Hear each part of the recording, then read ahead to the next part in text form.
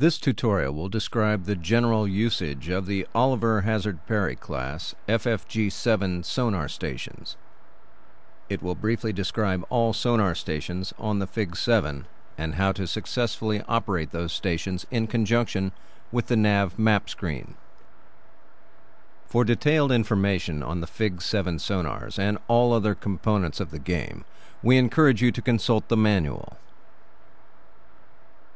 The FFG towed array is a passive sonar that is towed behind the ship at the end of a towed cable. Towing the sonar at the end of a cable reduces on-ship self-noise that interferes with sonar detection and allows the sonar to be towed below the acoustic layer to better detect deep contacts. This is the FFG towed array broadband display. The FFG's towed array sonar system will automatically tag every contact it holds detection upon. The tag summary table in the upper left lists all the contacts that have been automatically tagged by the sonar system. The whiz wheel below the tag summary shows a graphical representation of the sonar beams formed by the towed array sonar. The towed array has 22 beams, 2 end-fire beams, one looking forward and the other looking aft, and 20 conical beams between the 2 end-fire beams. The conical-shaped beams lead the 2 initial contact bearings, the true bearing and the ambiguous bearing, equally spaced from the heading of the towed array. The waterfall display on the right shows a number of degrees from the array heading to the target for either a port or starboard target. Marking a contact will assign track numbers to the contact and display the contact on the nav screen. Bearing ambiguity can be resolved by changing array heading and watching the relative bearing to the contact in the waterfall display. If the true bearing is to starboard, then a course change to starboard will reduce the relative bearing. The contact will move up the waterfall. The same is true for a port course change and a true port bearing. If the contact on the waterfall display moves downward, then the true bearing is the bearing away from the course change. Since the target is moving down the waterfall display with this course change to port, the true bearing to the contact is to starboard. A tagged contact can be selected in 3 different ways. 1. Click the tag row in the summary table.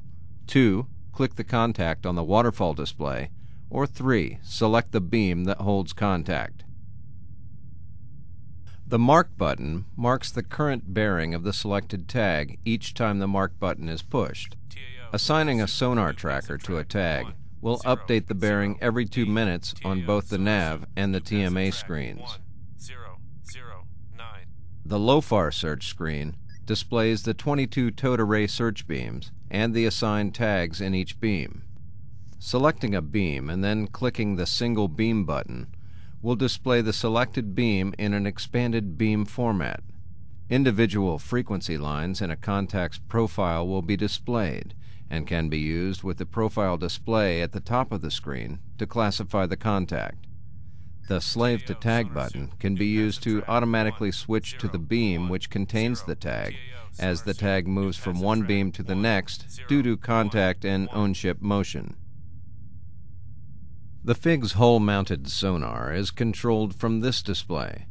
The 2 main modes for the hull sonar are passive and active.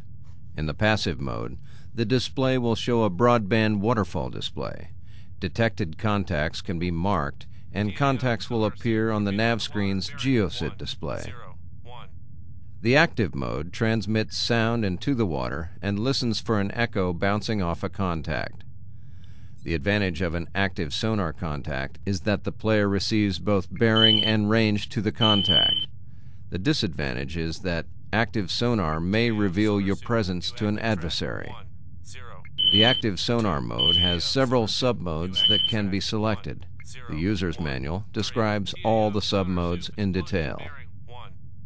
This concludes our FFG 7 sonar tutorial. Please consult the manual for a more detailed description of how to use the FFG 7 sonar stations and tactics to employ those stations successfully in the game.